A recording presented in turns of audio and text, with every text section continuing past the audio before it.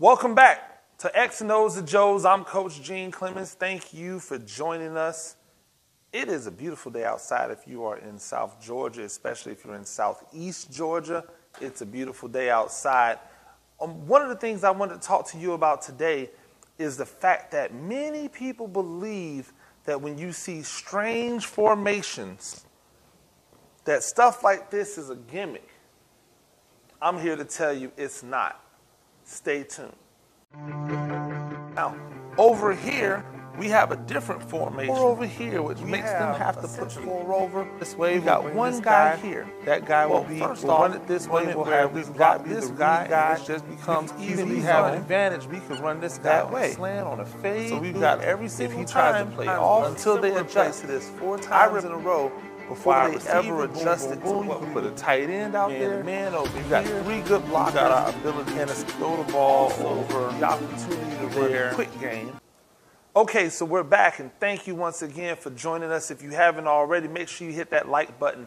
Make sure you subscribe to the channel if you have not subscribed yet. Every time you subscribe, every time you like, it definitely helps us. It makes me feel good, makes our channel grow. That's what we're here to do. We're trying to pass this information on to anybody that might need this information. So without ado, when you look back there and you say, oh, well, those are gimmicks, and I say that they're not gimmicks, who's right? Well, I guess technically both of us could be right. They could be gimmicks if that's how you choose to use them, or they could be weapons. So what makes a 2 tight end personnel with 2 fullbacks and a running back not a gimmick? Dedication. Dedication to running that style of offense, to running that formation. That's what makes it not a gimmick. Well, the same thing applies here. If you run these styles of offense, then if you run them as a gimmick, then they'll be a gimmick. But if you ran them with fidelity, if you really put in time to cultivate what you run out of these, then this just becomes normal football for you. Furthermore, nobody calls 8-man football and 6-man and 7-man football gimmick football, right? They just call it football. Well, when you spread a defense out and you essentially make a box similar to this or to this or to this, you've reduced the field to playing 6 or 7 or 8-man football. Obviously, that's going to be an advantage for you if you know what to do and your defense doesn't. So what I'm going to do is I'm going to show you some things on how to run things out of these types of formations that could be used in your everyday football lexicon where you can put this in and run it with fidelity and use it the way it should be used. Is going to be successful for you. And the one thing I'm going to have you remember is that I believe in 11-man football. So if you believe in 11-man football, it's going to work for you. Stay tuned. Now, I told you I believe in 11-man football. You know that I believe in 11-man football. If you've watched any of my offensive videos, you know that I think that when you as an offense play 11-man versus their defensive 11-man, you can have a lot of success. So looking right here, obviously you can tell having an athletic quarterback is going to be advantageous. So I'm going to go back to something that we do. I think it's a staple. If you don't, it's cool. Whatever you do, you do. But we love zone. So I'm going to look at zone out of these formations. Right now, I look over here and I see us running zone.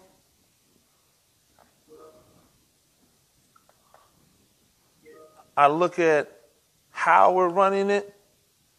I look at why we're running it.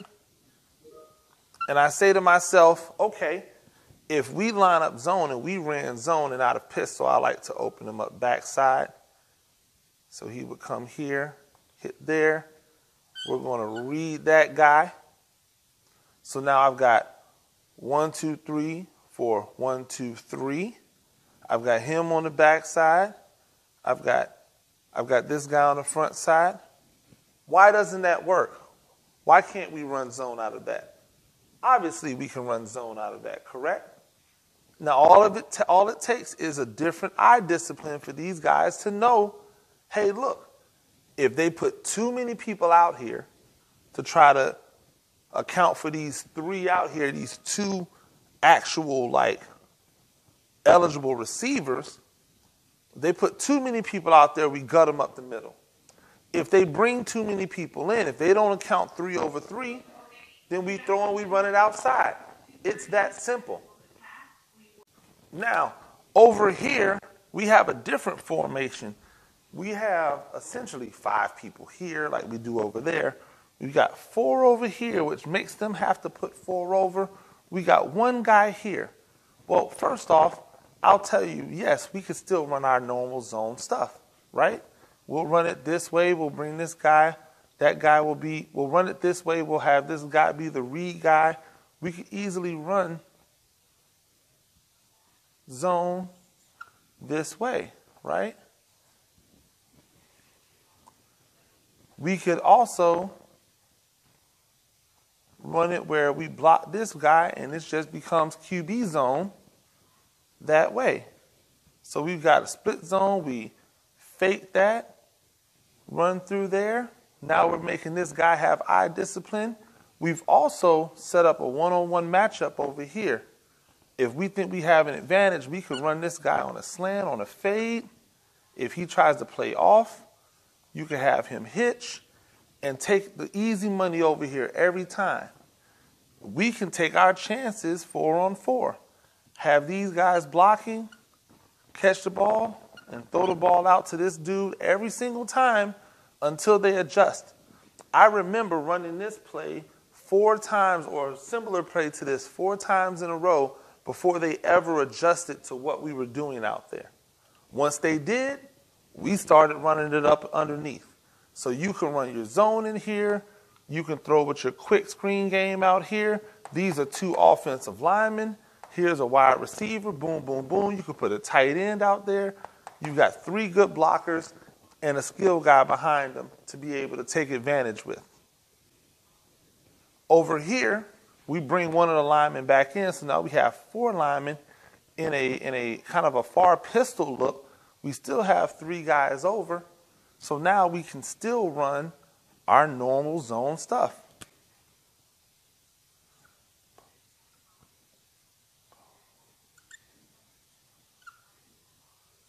Backside split screen. He's running here. That guy can read here. If that guy tries to spill inside, he's taking it.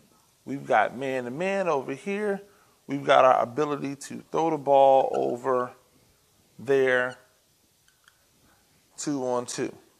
So again, the opportunity to run your zone game, but also the opportunity to run the quick game, just like you can run the quick game over here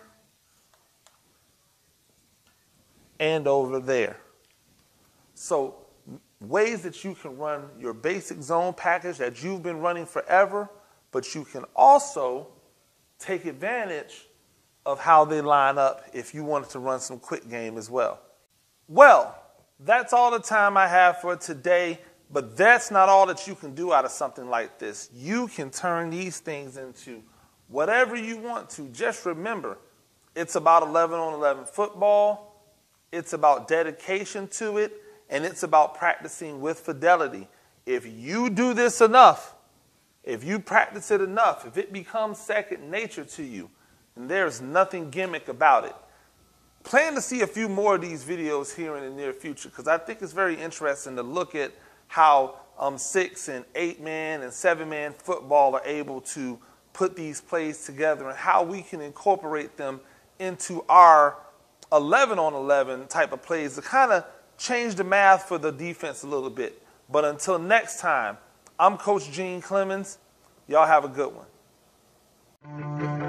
Now, over here, we have a different formation. Over here, which makes them have to put 4 over. This way, we've got 1 guy here. That guy will be, we'll run it this way. We'll have this guy be the guy. It just becomes easy. We have an advantage. We can run this guy on a slant, on a fade. So we've got every single time if he tries to play off until they adjust to this 4 times in a row.